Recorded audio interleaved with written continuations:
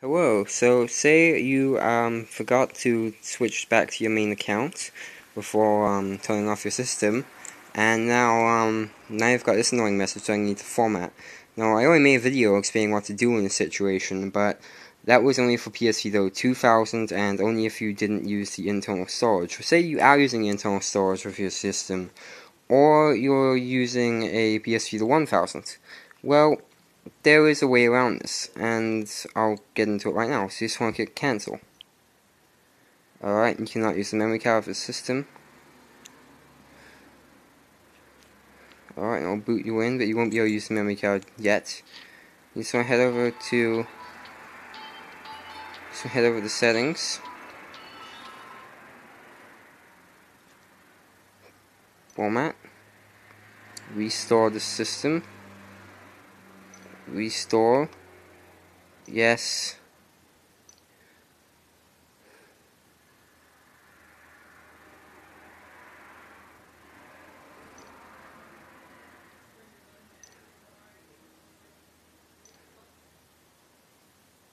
And you'll see this one, restore and complete. Do you want to format the memory card also? Make sure you say no to this one, okay? And I'll see the system will restart.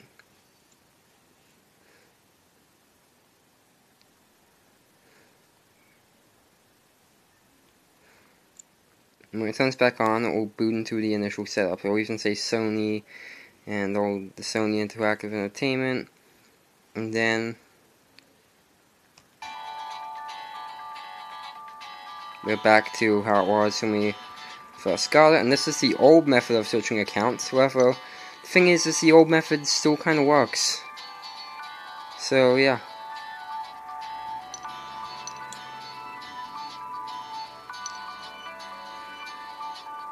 But you just want to make sure you say no, you don't have one.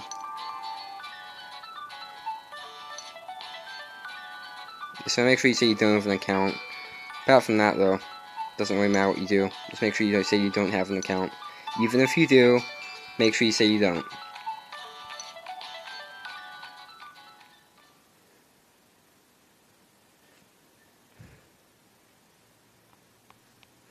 Right now, see as the memory card and system is yanked with the account with the following Sony Entertainment Network account. Is this your account? You want to say yes.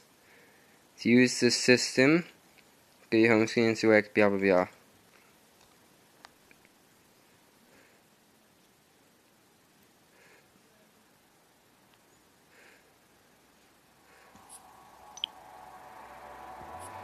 So now head over to your settings and head over to PlayStation Network and then sign up and ooh, this looks familiar. Alright, so I'll connect to your network. Alright, disconnect my Wi-Fi network. Also, you might want to quickly disable Bluetooth. Alright, now let's go use an existing account and sign into your account. Alright, now that's done, all you want to do is literally just turn off the system and then turn it back on.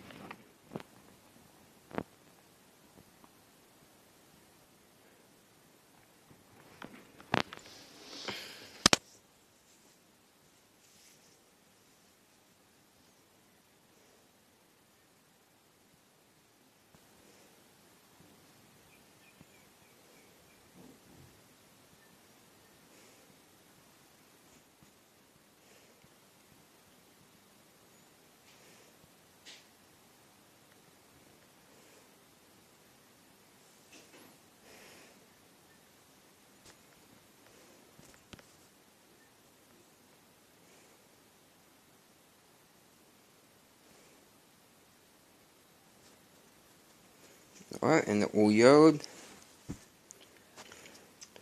directly into your account.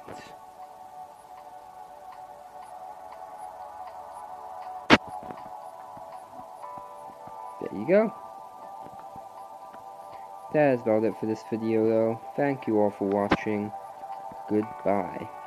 Oh yeah, also one more thing you should know, if you've modified your app.database in any way, you're gonna have to do all that again.